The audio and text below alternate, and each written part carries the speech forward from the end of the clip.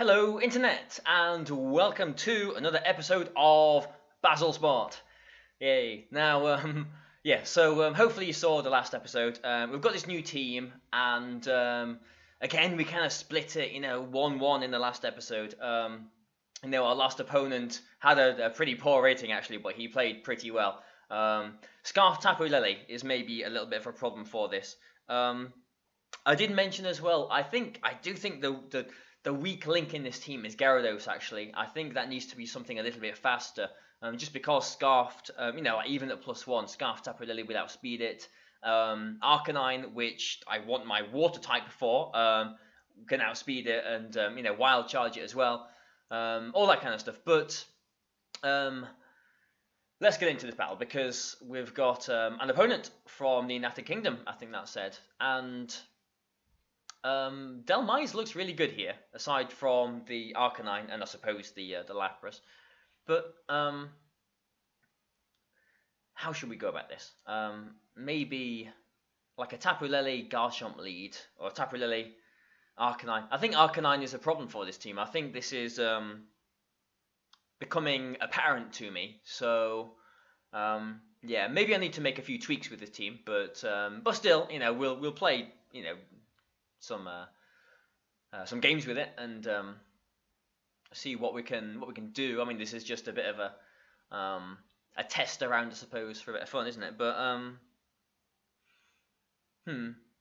if he went with this Tapu Lele, I wouldn't be able to fake anything out aside from the Aerodactyl, but it would boost my Shattered Psyche. So maybe I want Raichu and maybe Incineroar. Or maybe Tapu Lele. Maybe I want to go with my Tapu Lele just because he's probably going to be going with his... you know what? Butterfree, we ignored you in the last video. We want you now. And I'm not actually taking my Delmise. Because we are going with Butterfree, I want something extra for that Garchomp as well. So I've got my own Scarf Tapu Lele here. With a Moonblast, as long as it's not an Assault Vest, Garchomp should do pretty well against it. Yeah.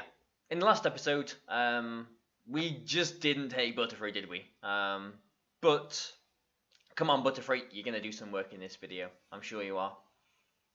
Fingers crossed. Who have we got then?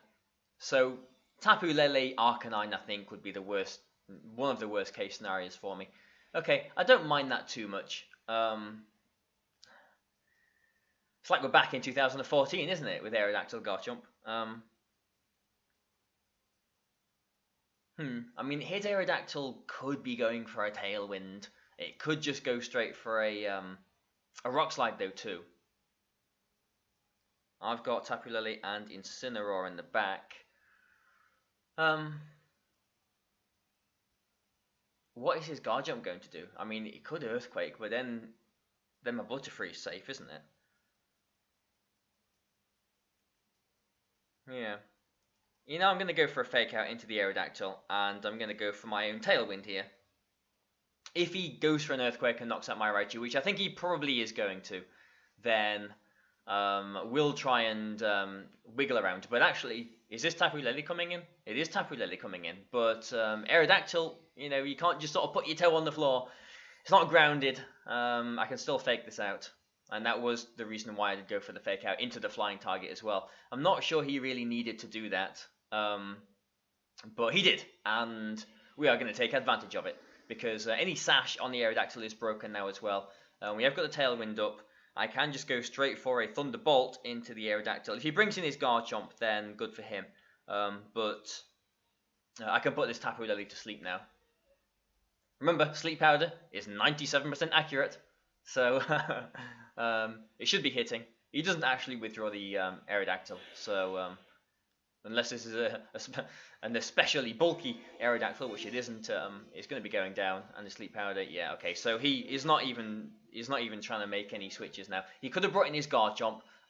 If he did, I could have obviously, still had more turns of Tailwind. I could have put it to sleep. I would have had a Psychic Terrain boosted Shattered Psyche potential as well. So, Not going to count any chickens just yet, obviously, because we're only a couple of turns in, and the Tapu Lily can wake up next turn. Garchomp might be Assault Vest after all. It might have a Focus Sash on it. You never know. I've got my Tapu Lily in the back though, so I'm not as threatened by his Garchomp as I could be. Obviously, the Tapu Lily helps my Incineroar out as well for Garchomp. Garchomp business. Tapu Lily can wake up though. Garchomp is... I think the Garchomp might protect here. So I'm going to go for a Thunderbolt just to get some damage into the Tapu Lily and go for a Sleep Powder into the Garchomp. If the Garchomp doesn't protect...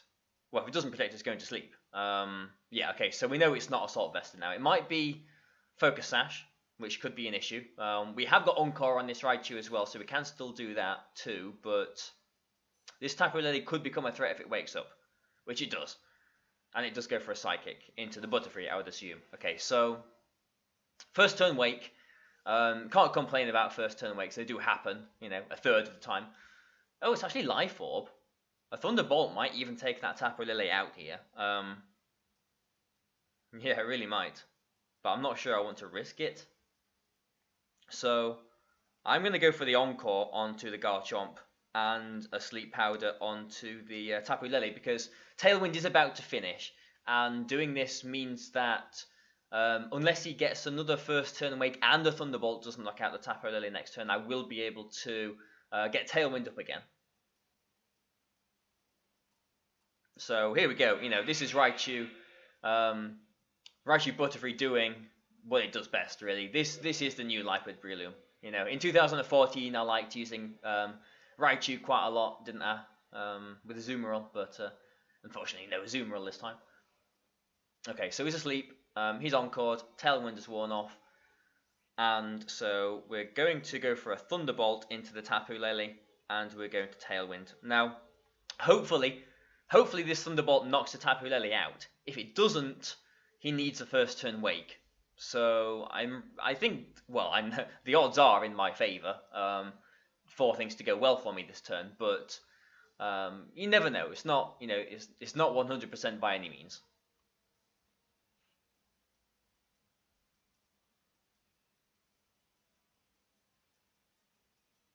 What's he gonna do then? I mean, I didn't go for the Shattered Psyche into the Garchomp on the turn I encored, just because I'm just a little bit worried about a potential Focus Sash.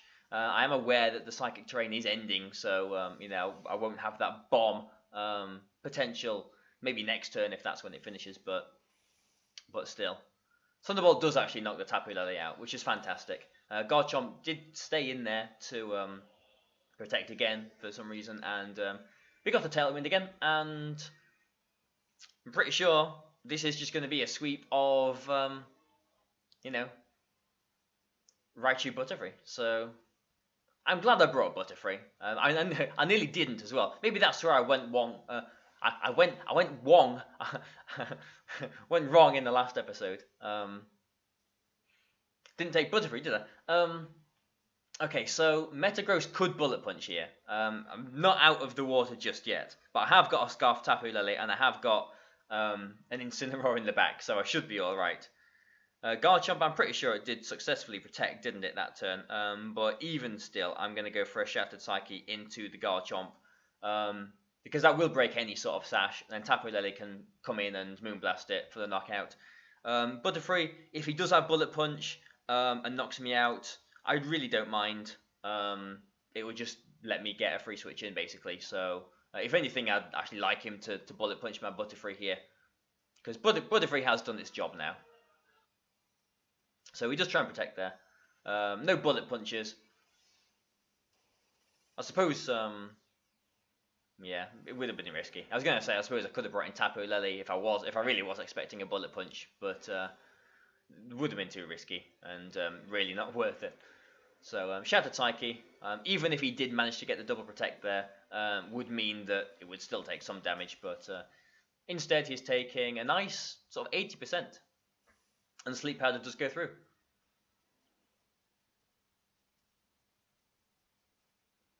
So yeah, the game is won at this point. So it's just a matter of of getting it done now, isn't it, really? So I'll Psychic the Garchomp. I don't need to Encore it again. I mean, he could protect. He could protect the Garchomp and maybe Earthquake with Metagross to knock out Raichu, but even still... Yeah, I'm not going to bring in Incineroar just on the off chance that he does have Earthquake. You know, if he protects the Garchomp and Earthquakes, I don't want to throw away the game like that. I know I have got the game 100% with, with what I've got in the back. But there you go, that's Raichu and Butterfree doing some work, doing the business in game 1. So we'll look for another game, and hopefully we can start actually climbing this. How many times have I said? Hopefully we can start climbing this Battle Spot ladder. But sort of flopped and failed in the second game, either to one thing or another, a Scarf, Tapu Lele or something. Okay, so here we go then. Let's get into another game. So yeah, we didn't get to see Delmise in that game, unfortunately, but or Gyarados. But like I'm saying, I mean, I do think Gyarados is probably the weakest link in this team. So we find someone from the United States with a very standard looking team and his own Raichu. It's always awkward when they've got a Raichu as well because speed ties and everything. I like to think that if they've got a Raichu and a Tapu Koko, maybe they're going to go modest with their Raichu, and so it's not a speed tie. But that's just a thought that one could have. Otherwise, what are we going to do? Raichu, Tapu Lele, Raichu, Butterfree. Because I am worried about his Raichu. I actually am worried about his Raichu.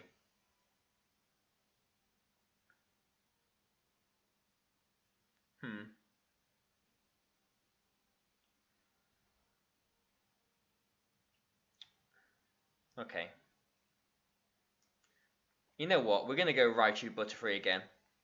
And Tapu Lele and Incineroar again. I think this is the same 4 that we used in the last game. But I feel like these are probably the best to go forward here. We will see if that feeling was correct in a few turns' time, I suppose. So here we go then. Let's see, Tapu Koko Raichu, right then. And like the annoying thing is, one thing that isn't so good about Butterfree having the flying typing is I can't bring in my Tapu Lele and stop it from receiving a fake out, unfortunately. But is his Raichu going to go for a fake out into my Raichu? Would he really do that? Else I can just go for a Shattered Psyche into his Tapu Koko, which is what I'm going to do, and I'm going to protect Butterfree here. So you would expect to fake out into the Butterfree, surely. Neither of his Pokemon really threaten my Raichu too much, and unless this Tapu Koko is, if it's got a Focus Sash or if it's got an Assault Vest, then it'll take this. Otherwise, good, yeah. Otherwise, it should be going down. So, fingers crossed. Let's see how this works. I mean, even if the Tapu Koko survives this, Raichu will be faster. Like I was saying in the last episode, I don't have a Tapu Koko on my team, but I can take advantage of other people's electric terrain with my own Raichu, and yeah, it's going down slowly, but there you go, we've got the knockout. So that is a perfect turn, I suppose. He can, like, when I bring in my Tapu Lele, he cannot get his electric terrain anymore, so I can start putting things to sleep. We'll see. I guess he needs to bring something in here that's faster than Butterfree as well. He actually brings in his own Tapu Lele, so he can just double into my Butterfree now to knock it out. But I could, if I wanted to be slightly risky, try and go for an Encore onto his Raichu. Going over the theory that he's got a Tapu Koko, his Raichu might be modest. So my Raichu is timid, I'll be faster. Even if he is timid, I could win a speed tie as well. And I think, do I really want to do that? Do I really want to play that risky? I've got Tapu Lele and I've got Incineroar in the back. So yes, I do want to play that risky. So we're going to Encore the Raichu here and go for a Tailwind.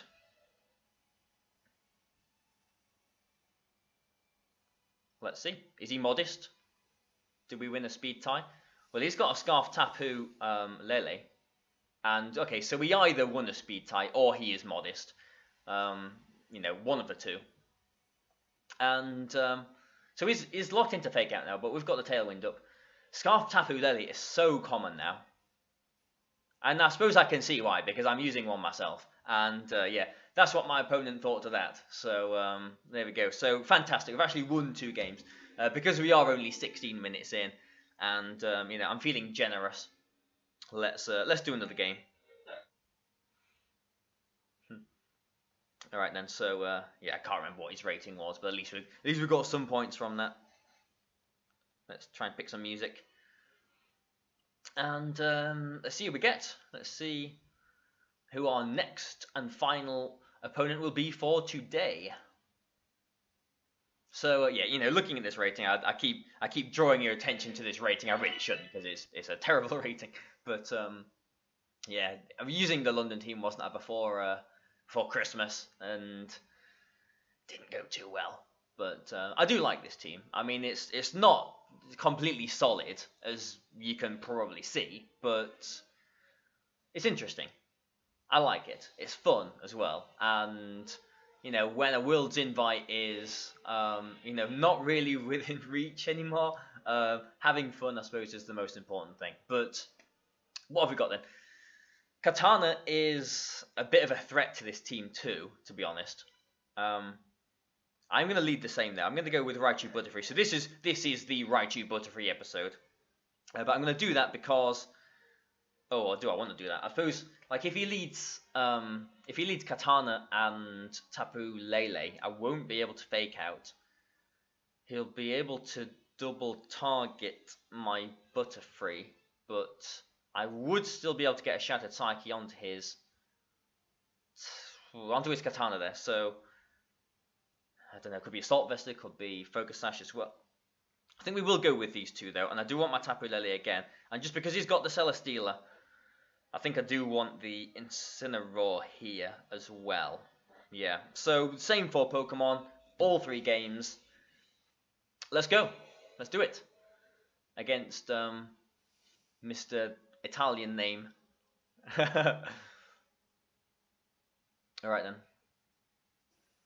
So yeah, worst case scenario, I suppose, is Tapu Lele and Katana lead. Okay, so we've got Garchomp, Tapu Koko. Well, don't mind that too much. We've got Raichu and Butterfree. Garchomp, I suppose, is the bigger threat here. So yeah, what I'm going to do is... Well, I could go for a Fake Out into the Garchomp.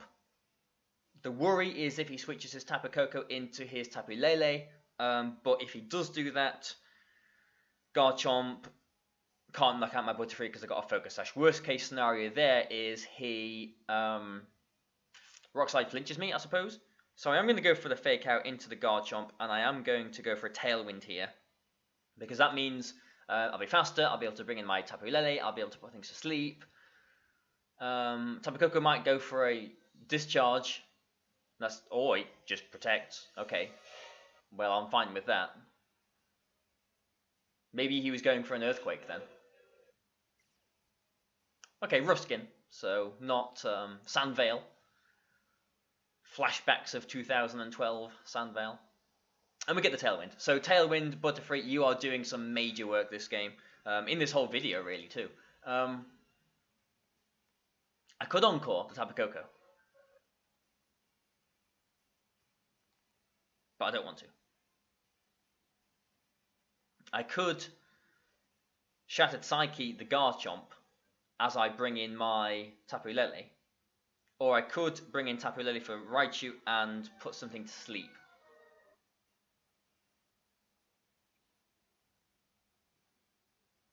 And I think that's what I'm going to do. I'm going to bring in Tapu Lele and put the Tapu Koko to sleep. If he goes for a Rock Slide, fair enough. Don't think he'll Poison Jab into the Raichu slot. But I'm putting the Tapu Koko to sleep because I don't want it to discharge and paralyze either of my Pokemon. Okay, so Sleep Powder hits. 97% accurate, you know. And let's see what the Garchomp's going to do then. It's Stone Edges, okay. Okay, well, I'd better that than Rock Slide, I suppose, because Tapu Lele doesn't take any damage. So now I can put the Garchomp to sleep if I wanted, or I could just Moonblast the Garchomp and knock it out. I'm actually going to Psychic the Tapu Koko here and Sleep Powder the Garchomp. Yeah, he's not got anything in the back that can take a Sleep Powder at this point. I'm going to Sleep Powder the Garchomp. I think a Psychic in Psychic Terrain has a chance to one-shot Tapu Koko if it's not very bulky, but we'll see. It actually does, yeah. And the Garchomp does go to sleep, and we have locked into Psychic and not Moonblast, so this will be a 2-hit KO onto the Garchomp, but I think just keeping the pressure of putting everything to sleep is hopefully going to work out for us here. Again, he's lost his Tapu Koko now, so whatever he brings in can just go to sleep here.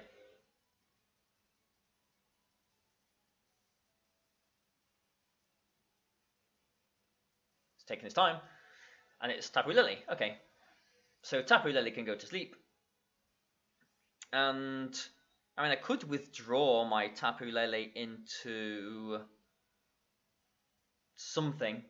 But I would think that surely the Garchomp has got to knock out the Butterfree, hasn't it? So I'm just gonna Psychic into the Garchomp and Sleep Powder the Tapu Lele. Worst case scenario, the Tapu Lele maybe protects, the Garchomp gets a first turn Wake, knocks out the Butterfree. But if that does happen, I'm expecting Psychic to 2-hit KO the Garchomp, which it looks like it's going to. Yeah. So worst case scenario. Worst case scenario, okay, well I didn't expect that one. Okay, so we didn't get poisoned there. Okay, well worst case scenario almost happened. I mean that could be worse actually what's just happened than him just knocking out the Butterfree. We've got Raichu, we've got Incineroar in the back. Now we know that his Garchomp can protect. But I feel like I've got to. I mean, I'm just scared about this Tapu Lele being faster than Butterfree and Dazzling Gleaming. But I am just going to Sleep Powder, I think, the Tapu Lele. I'm thinking I should be protecting the Butterfree here. Is this still a Stealer coming in? No, it's Katana. Okay, well, it's not going to appreciate this.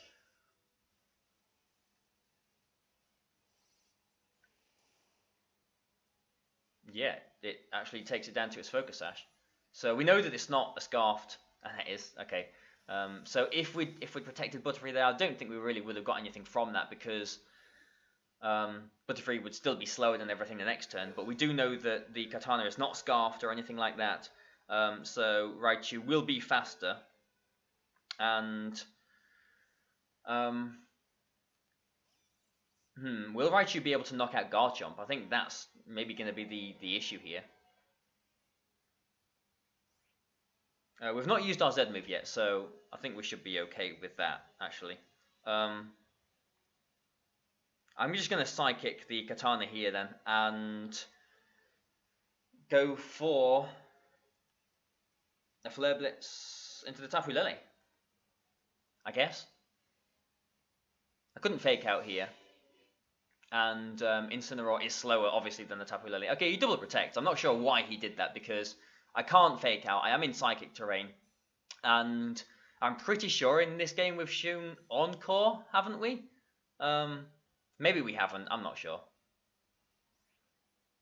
But I do need to make sure that Katana doesn't attack. because that is the one thing that can one-shot my Raichu, and my Raichu is the key to winning this game. So I'm going to Psychic the Katana. I haven't got any choice about that. And again, just Flare Blitz into the Tapu Lele. So no Encores.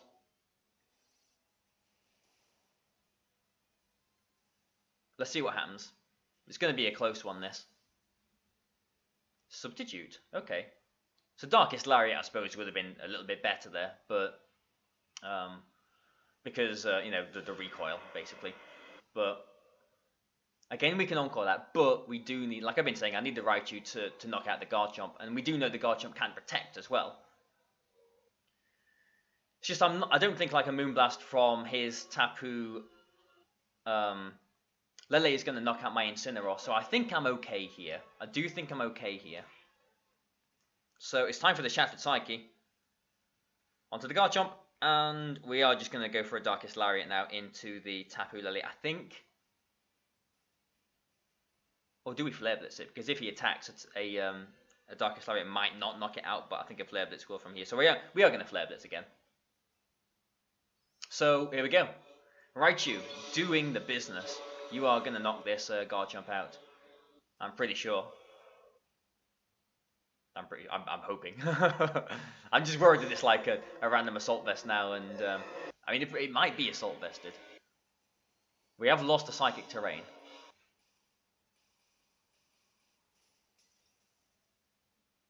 That went down too slow for comfort. And he's got his own Z move. So he's going for his own Shattered Psyche here into, well, it has to be into my my Raichu, hasn't it? Because my cat is a very dark cat. So, yeah, and this is why I went for the Flare Blitz and not the Darkest Lariat, because if Darkest Lariat didn't knock it out, oh, it hasn't even knocked Raichu out, then like maybe a Moonblast critical hit could knock the Incineroar out next turn, maybe. That's what I'm thinking. Well, there we go. 3 games, and I feel like, you know, although, you know, our opponents haven't been massively highly ranked or anything, we've actually won some games, and, you know, it's all about winning, isn't it? So, there we go. I hope you guys enjoyed this video. You know, please like and share and do all that lot. You know, if you have enjoyed it, obviously. Thank you very much, guys, and goodbye for now.